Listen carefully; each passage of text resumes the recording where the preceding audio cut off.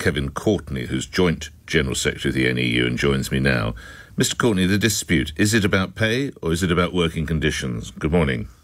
Good morning, Nick. It's about pay and funding. Working conditions come into it because the motor of both of these concerns about pay and funding, the motor of it is the huge number of teachers that are leaving the profession every year and the failure to attract new teachers. Last year, 44,000 teachers left the job. That's about 9% of all teachers. That's the highest figure for decades. And astonishingly, Nick, of that 44,000, 40,000 of them were pre-retirement, and that is much the highest proportion we've ever seen of teachers leaving before retirement. The job is becoming unsustainable, and it's pay and working conditions. But our dispute is about pay and funding of pay rises. The Prime Minister said the average salary of a teacher is £40,000 per annum, notwithstanding the crucial job they do. A lot of my listeners will think that's not more, it's not a bad salary and more than they're making.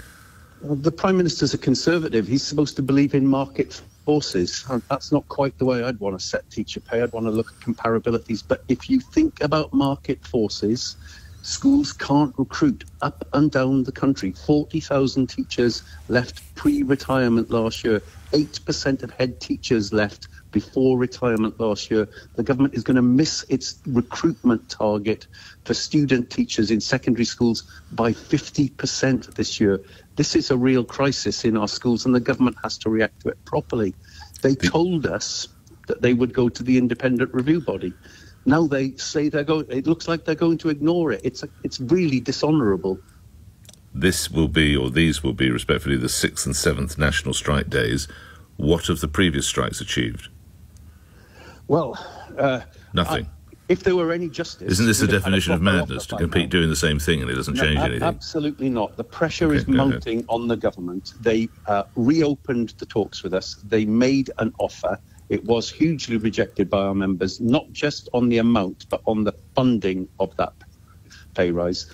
We are making progress with them, and they have to be aware that it's not just the NEU from now on. The other unions, the NAHT, ASCL, the Secondary Head Teachers Union, and NASUWT are all currently balloting.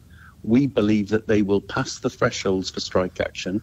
We're reballoting our teacher members and our support staff members. And all of this is the biggest coordination of industrial action in schools that we've seen for decades, and the government really needs to listen, and we've still got parental support, astonishingly. Well, now that I do find astonishing, because the people who are hurting the most, notwithstanding the fact that some of your colleagues obviously won't be getting any pay today, are obviously the pupils, the children, and we're told that the teaching profession cares enormously for them. But at the end of last month, we learned almost 1.5 million children have been referred to mental health services, with a 79% surge compared with pre-pandemic levels.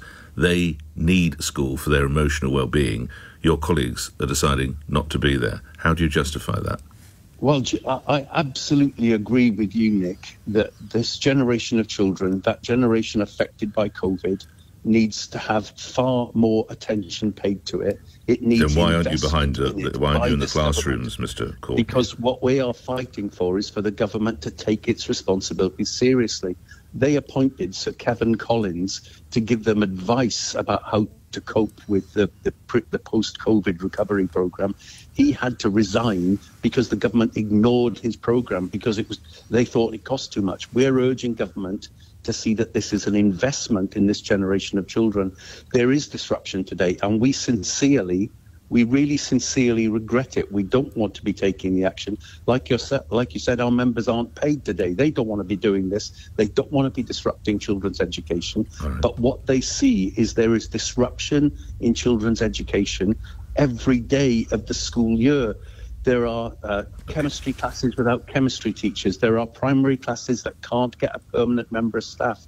There are physics classes that don't have teachers for half of the week, every week. I must leave it there, Kevin, only for time reasons. Kevin Courtney, thank you. You're Joint General Secretary of the NEU, National Education Union, 13 after 7. Let's go to someone now who